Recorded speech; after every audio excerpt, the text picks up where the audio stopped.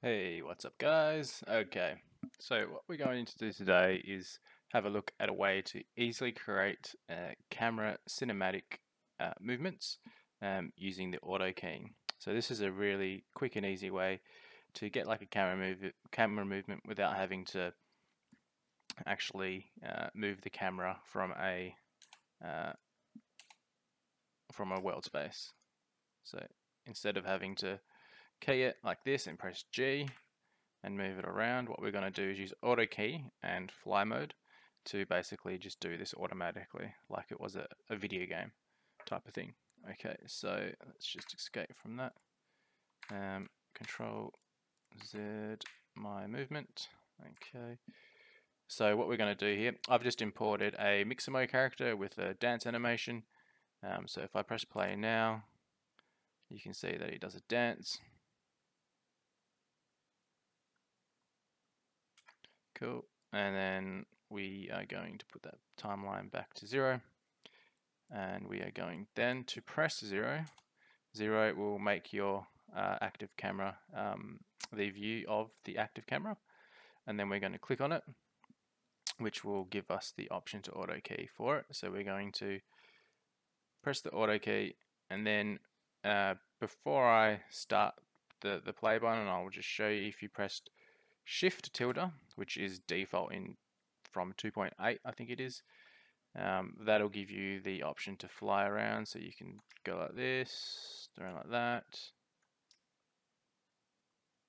You can move. So this is all pressing the WASD keys. If you press Shift, it'll make it a bit faster. Okay, so what I'm going to do is I'm going to press spacebar, Shift tilde, and then I'm going to start circling around. Now, I'm just looking at my timeline frames to know when to stop, and what I'm going to do is just press left mouse click before it does, which is that, and then I'm going to press play to stop that.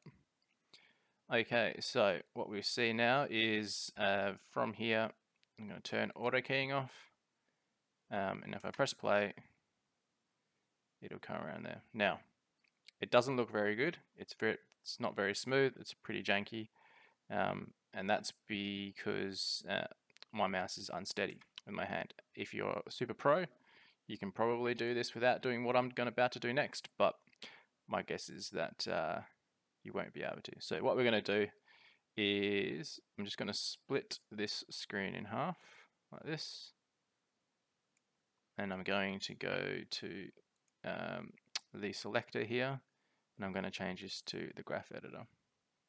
And in the graph editor, you can see all the different movements of the camera.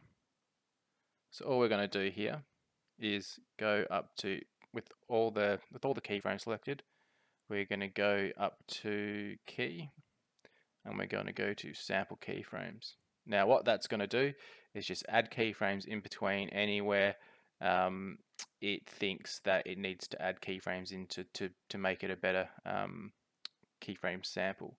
Then what we're going to do after that is, if you have a look, you can go to key, smooth keyframes. Now doing this once isn't going to be enough. If we press play, looks a bit better, not really.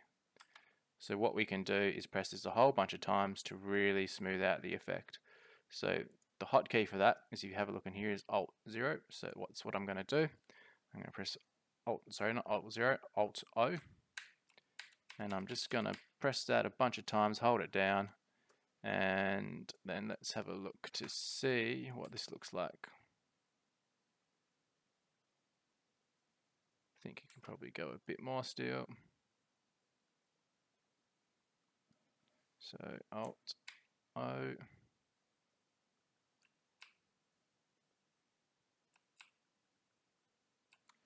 That was probably done a lot of times. There we go. Now it's looking much better. I'm not sure how many times that would have gone over, but it probably would have been 100 plus once you hold it down for a while. Now you can see that's quite smooth. And then all that's left to do is render it out, and you've got yourself a cinematic smooth camera movement. So thanks for watching, and don't forget to subscribe.